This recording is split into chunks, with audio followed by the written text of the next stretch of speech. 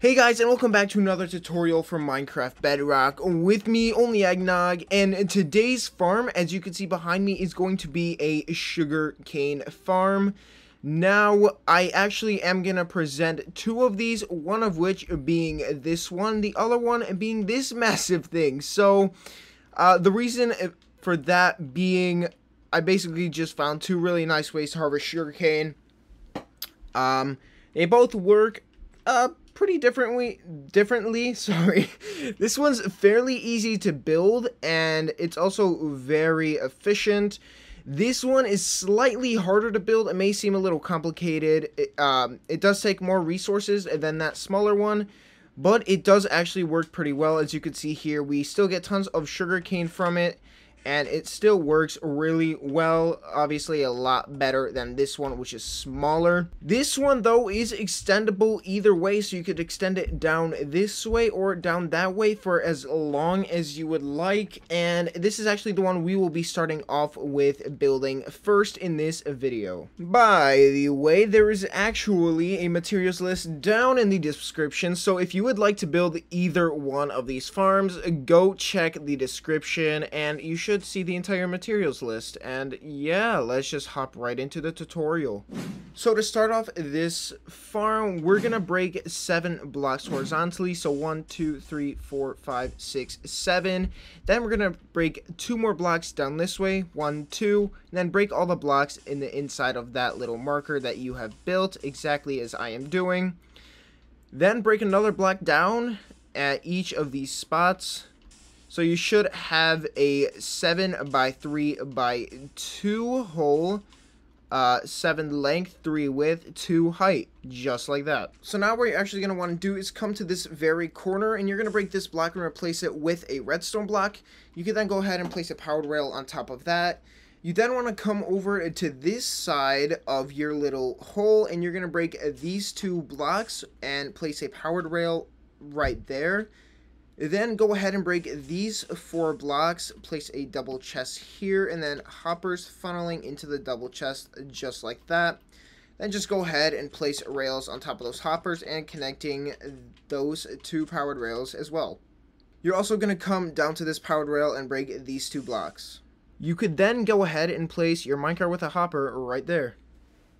And that should just stay there for the time being. Next, what you're going to do is place 7 grass blocks right over here, just along here, as I have done. And then you're actually going to attempt to place a sticky piston facing downwards. And what I mean by that is kind of build blocks out like that and place one there with a block of redstone under it like that. You can then go ahead and break any block or replace any block that you have, broken or placed to actually get that sticky piston like that. But that's how you want it right there. Then you go ahead and break all the blocks behind this grass, and you're going to replace it all with some water. Now, because you were only told to grab 2 buckets of water, an easy way to make an infinite water source is when you're actually making the line. You could place a bucket of water there, one there. Then that will make an infinite water source. You just have to grab it from the middle, and it should fill up your bucket. So yeah. Anyway, you're now just gonna place a bunch of solid blocks up on top of that water with pistons all on top of those solid blocks, and then go behind and place observers on top of all those pistons facing this way. So the faces should be facing the same way the piston heads are facing. Or you could just look in here and see what it is, because that was a really confusing way to say it. Anyway, you can now go ahead and actually place in all your sugar cane, just like that. And you are going to grab your glass and just surround it 3 blocks high, just as I am doing right here. Just surround the sugar cane completely with a 3 block high glass wall. So it should be like that. Oh, and also just add an extra layer of glass, because sometimes the sugarcane will pop out of the sides. And you're also just going to place a bunch of solid blocks, on top of all those observers as well. And also solid blocks behind all of the observers with sticky pistons facing downwards, just like this. Now we're just going to place a bunch of redstone repeaters going into each of these blocks. So just like that. Then a bunch of redstone blocks under all of these pistons, just as shown. And the last step is to actually just place a line of redstone exactly how I have connecting to this last piston. And that should be the farm completed. Now, real quickly, I'm pretty sure you guys know how sugarcane farms work, but this one is actually a little different than one that you've seen. The way it actually works is once the sugarcane grows to the height of the observer will detect it. It'll send a signal through this block to the piston, which will then push down this redstone block, which will power this repeater, which will send a signal through this block to this piston and break the sugarcane. Now, the reason why this is different and probably I'd say a lot more efficient compared to your other sugarcane farms is the fact that it breaks whatever one it's at. It doesn't send a signal that breaks all of them at once, which allows for all of them to grow 3 tall and be broken as soon as they do. So this little line of redstone back here is for when any of these redstone blocks come down, they power the redstone, which powers this piston, which actually sets off that minecart, and that just basically prevents you from having a minecart constantly rolling back and forth in your world. It'll only go when a sugarcane is harvested. To demonstrate this farm, I actually turn the tick speed up to 20, so in a little bit we'll see the sugarcane grow and the farm actually work in progress. By the way, all the items will go into this double chest once the minecart with hopper dumps them in there.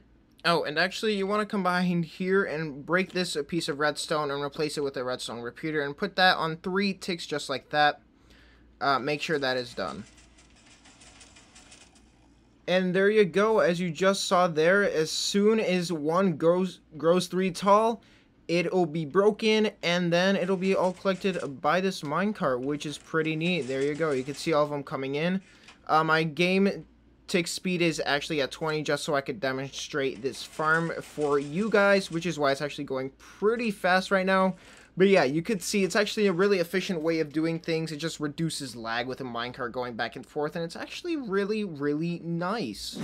And now we go on to the next sugarcane farm, which is absolutely massive, but it gets you tons of sugarcane, and the plus side is you could always extend it higher up as well. Unfortunately, this length that I have going on right here is pretty much the only possible length that I could achieve, so you can't make it any longer, but you could make it higher, which is great for space. So yeah, if you're gonna build this farm, I highly recommend building it outside. But anyway, let's just hop into the tutorial for this monstrosity of a sugarcane farm.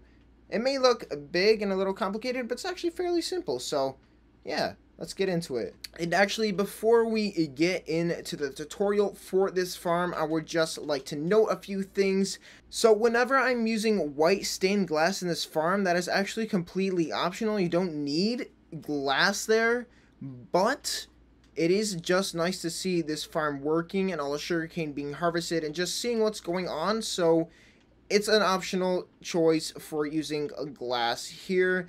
And wherever red stained glass is used when I am building this farm, that is necessary. There needs to be glass at that block. So anywhere you see red stained glass, there needs to be that. So to start this farm, you're actually going to want to dig a 15 block hole going horizontally. So just dig 15 blocks going down this way, just 1 block deep. So 1, 2, 3, 4, 5, 6, 7, 8. Once you've gotten that down, you're going to come to the left side and you're actually going to count 2 blocks in and then 1 block out and place a double chest right at that spot. You're also going to come behind the chest, place a hopper funneling into it like that, and then just place a line of hoppers going all the way to this very last block. That's just funneling into each other. As I have it here. You don't actually need to place one there. That shouldn't have been there. But yeah, just place them going all the way down until you reach that. They should all be funneling into each other. You know that they are if their nozzle is pointing into the next one. So, just to quickly test it, throw a random item through and it should eventually end up in this chest.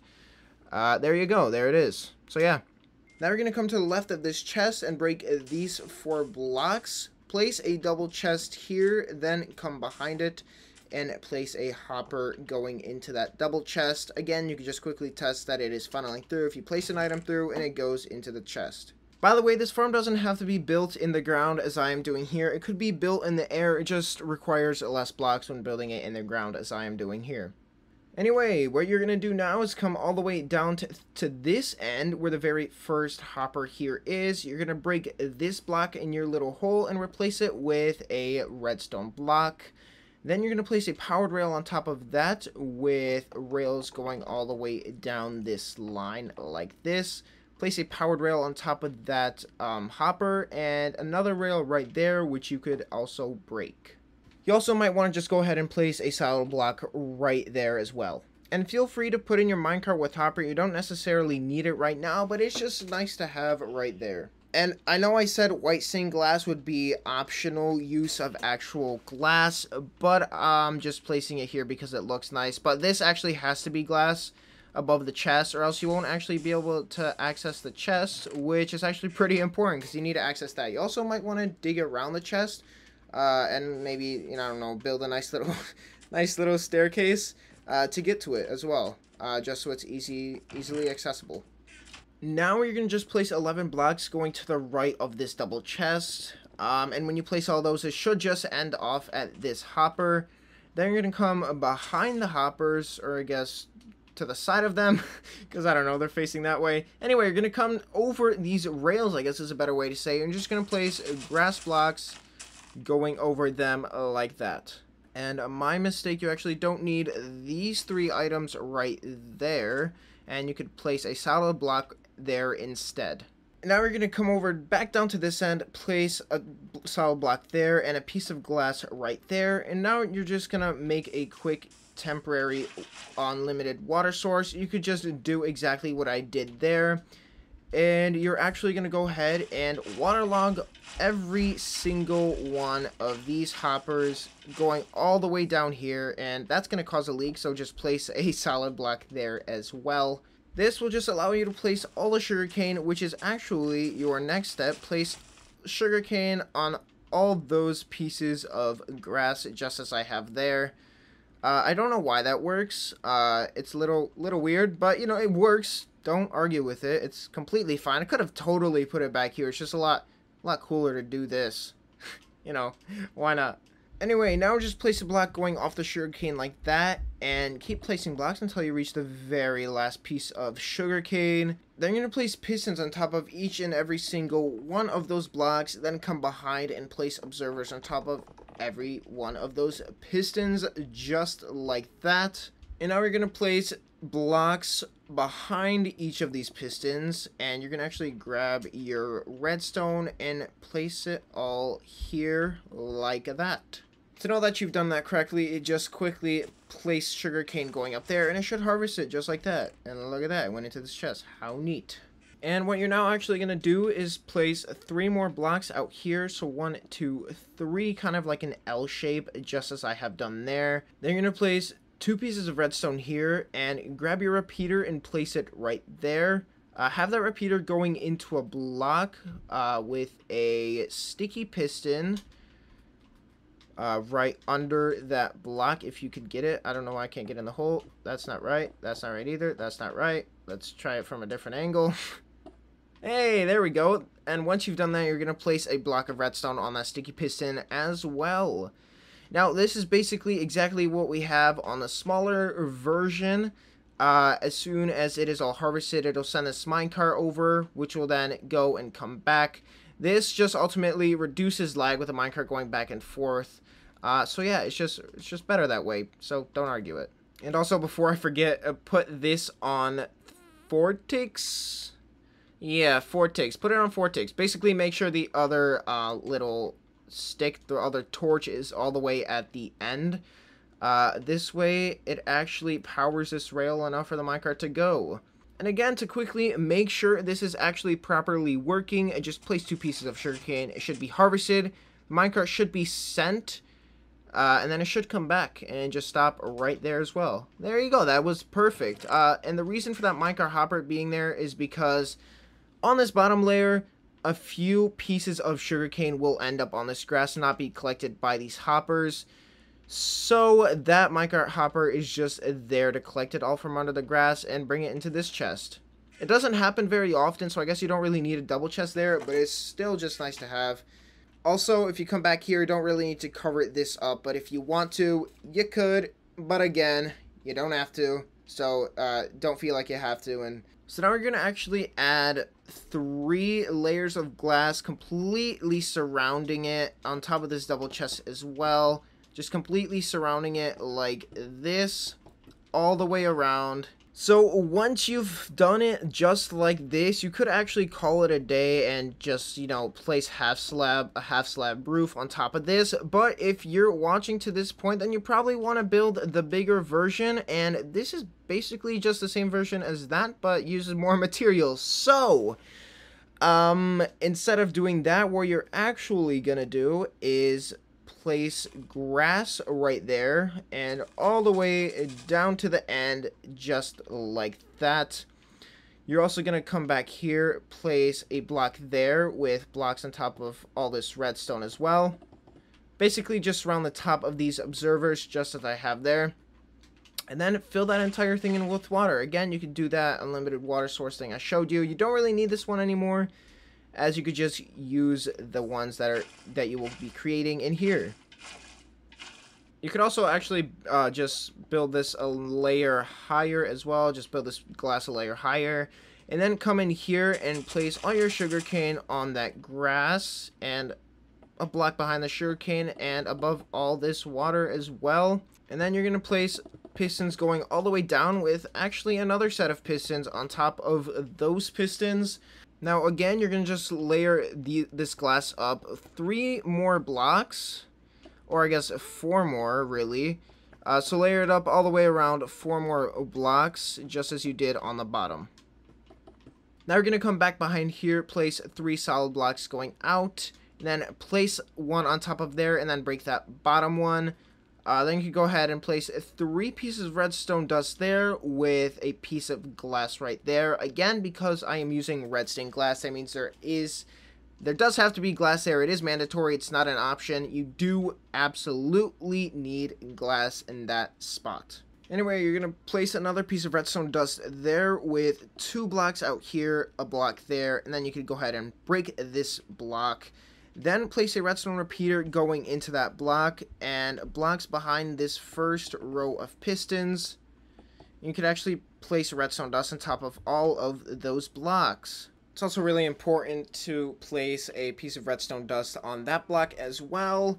Now, this should make it so whenever this bottom row is powered, this sends a signal to the top row and all those pistons are extended as well. To quickly test it, you can break through this glass a little and again place sugarcane.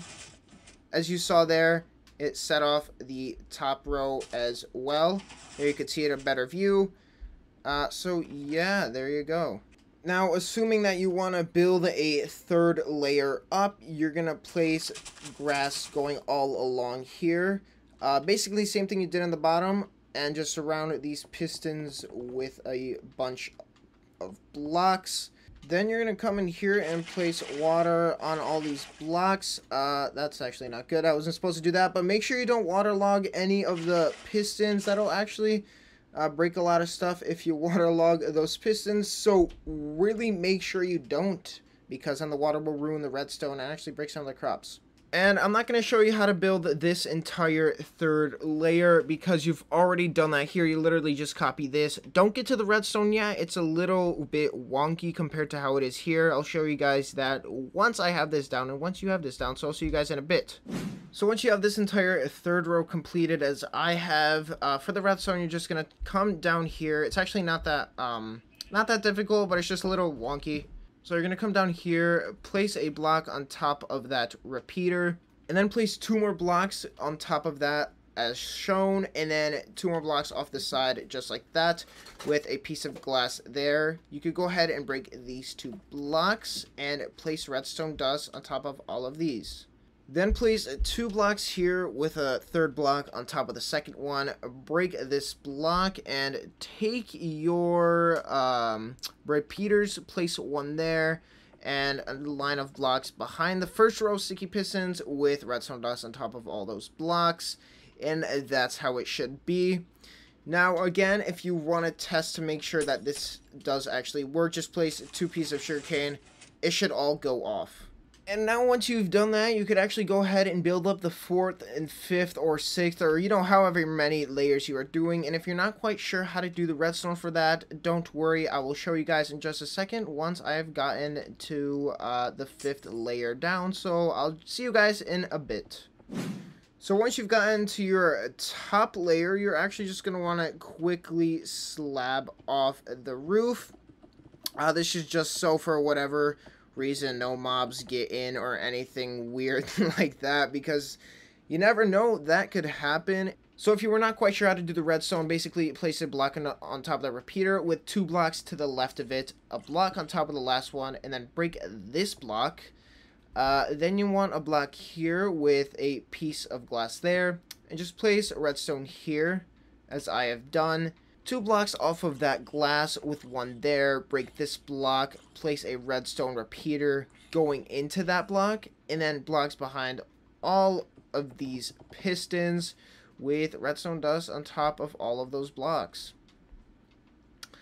And yeah, that's basically the exact same thing for the next layer. So block there, here,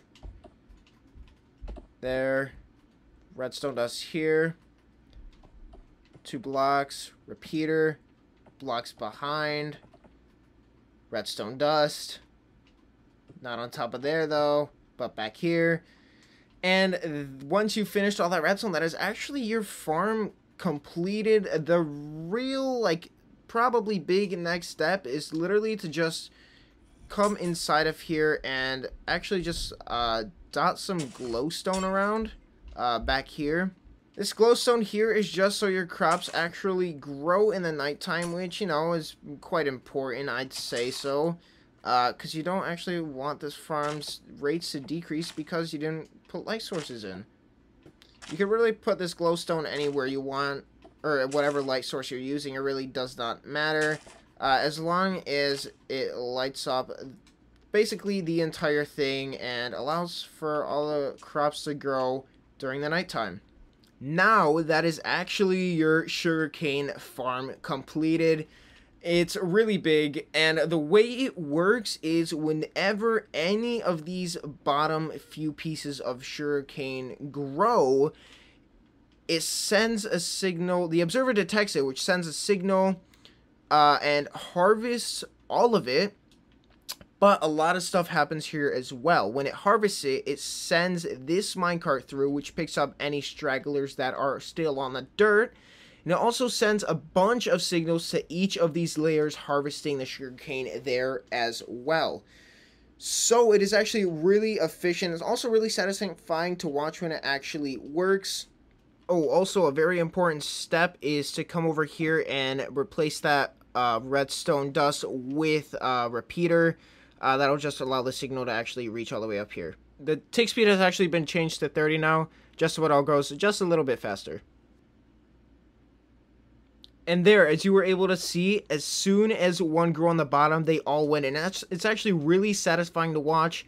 As you saw there, that minecart went and then came back. And all the drops will be collected into here. Whatever the minecart picked up will go into here. It's actually very rare for things to get stuck on that grass, but every time they do, it will get picked up here. So it's actually really, really nice how this thing works. It's super cool. It's actually really satisfying to watch, as you guys saw there. And it works really, really well. It actually gives you tons of sugarcane each harvest, which is actually pretty nice. And yeah, it's just really cool seeing this thing run. That is actually just super satisfying to watch. But yeah, as you can see, this farm just works really well. And oh, look at that. We actually got a little straggler. One straggler, there's usually more than that. That's actually really surprising. There's usually like at least 4 that comes through there. But you know what? I'm not going to argue with that. We have tons in here, but we did have the game speed at 30, the game tick speed. So, I mean, it doesn't really count. But anyway, that would conclude today's video, today's tutorial video. I can't speak. And I hope you guys tried out, if not both of them, at least one of them. Let me know down in the comments which one you tried, and if you like it or not. And if you actually tried both, which one do you prefer and think is actually a lot more efficient? Obviously, this bigger one is a lot more efficient, but I mean, like, you know, just like which one's a lot better, I guess. I don't know. Just let me know a bunch of stuff down in the comments if you would like. I want to thank you guys so much for watching. Like and subscribe if you enjoyed the video and actually tried out the farm. And I hope to see you guys in my next video.